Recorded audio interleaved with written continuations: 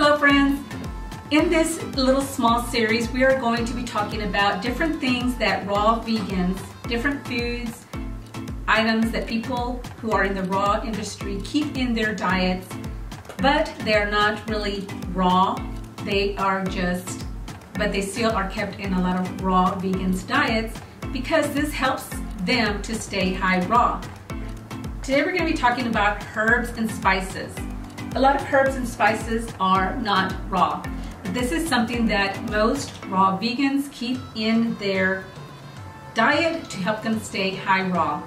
There's nothing wrong in being only high raw, and actually that's all that exists is high raw. There is no 100% raw person out there. If there is, let me know below in the comments because I haven't seen one. And yeah, most raw vegans, no, I had to say that, but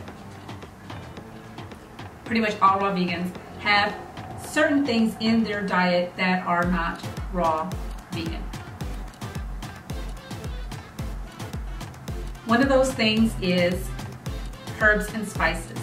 Herbs and spices are perfect to help make delicious meals, perfect for salads, perfect for dressings, sauces, for all kinds of things to help you create wonderful, delicious foods in a raw food diet. This is one reason why many raw vegans keep herbs and spices in their diet, even though that most of them are not raw. So don't be hard on yourself, friends. If spices help you to stay high raw, I know I keep spices in my diet. This helps me to stay high raw. Feel free to keep it in your diet.